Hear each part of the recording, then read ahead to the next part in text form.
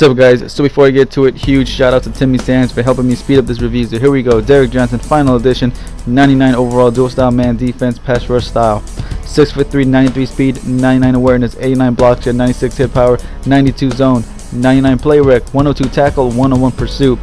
Also has 80 catch, so will rarely drop interceptions that are thrown his way.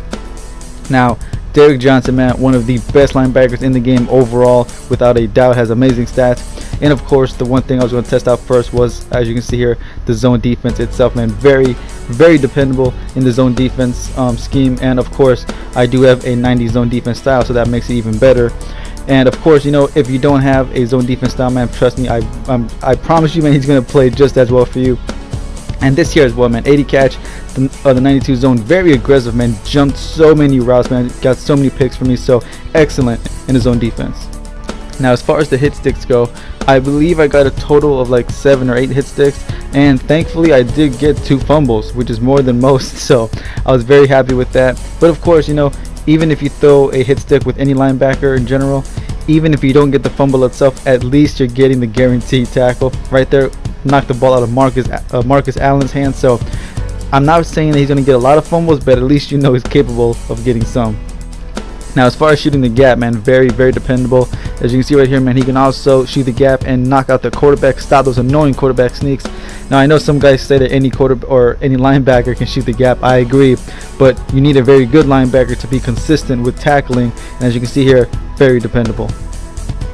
Now, when it comes to using him, as you can see here, man, I had so much fun with this man. Got so many picks. He's got decent height, decent speed, man, and of course decent catching, all mixed together, man. I have actually used linebackers before who have, you know, dropped passes when I used them. So annoying, but as you can see here, man, had 0 dropped passes with Derrick Johnson. So if you like to use your linebackers, man, Derrick Johnson is absolutely one of the better linebackers to do it with. Now, of course, he does only have 93 speed, so if you're trying to chase down some guys like Mike Wallace, you know, Jordan Matthews, they might get away from you in the long run, but for the most part, solid. Now, of course, he did have his bad plays, as you can see here, did not secure the tackle, but believe me, man, had so many more positives than negatives, and this right here was the only bad zone defense player right here, so trust me, not too many bad plays. But of course, this right here, the tackling, the pursuit, the speed, all mixed together. Look at here. Look at him zip around the right tackle, come all the way around, and get the tackle in the backfield, man. How fast he reacts and reads certain plays is ridiculous. Right here, he shoots the gap without me having to help him. Right here, he does it again, zip around the right tackle and get the tackle in the backfield.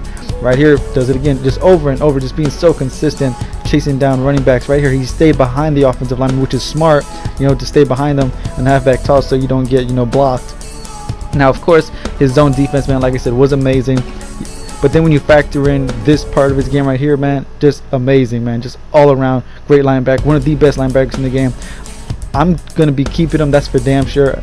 I just wish he was, you know, zone defense style, but it is what it is. So of course, guys, if you run a 3-4-4-3 nickel, dime, dollar, quarter, does not matter, man. In my opinion, whatever defense you run, he will fit your scheme and make your opponents do this.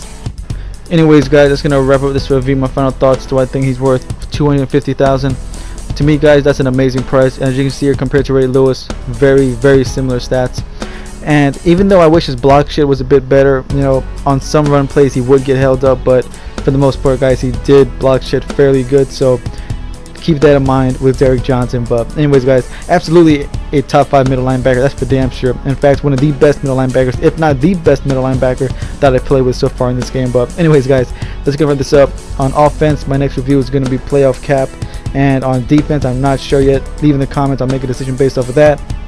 Guys, don't forget to like, comment, subscribe, and I will see you boys for the next review. Peace.